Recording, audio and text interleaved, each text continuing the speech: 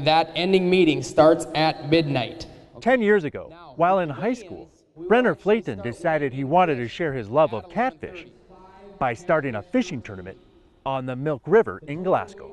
And we just put it together, kind of typed it up in algebra class one day and said, let's give it a shot. And it just kept building and building and building. First flight can go. The growth of this tournament is linked with catfishing's popularity in eastern Montana.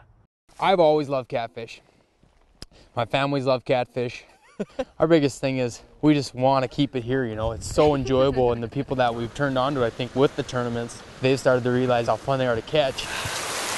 However, on this night, conditions aren't favorable. Any cats? And the bite is slow. Another good one? Another one. But as darkness sets in, the cats do too. Good fish, guys. Jackson, 5 fish, 15.5 pounds. Back at the weigh-in, one can see how this Catfish Classic has become a community event.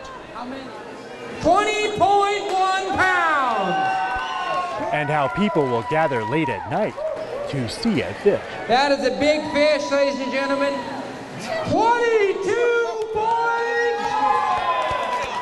And as the winners are announced, all the fish caught during the tournament are returned safely to the Milk River. For your 10th annual Milk River Catfish Classic champions, Jerry and Nate Molstead. Winston Greeley, out of Montana's Fish, Wildlife, and Parks.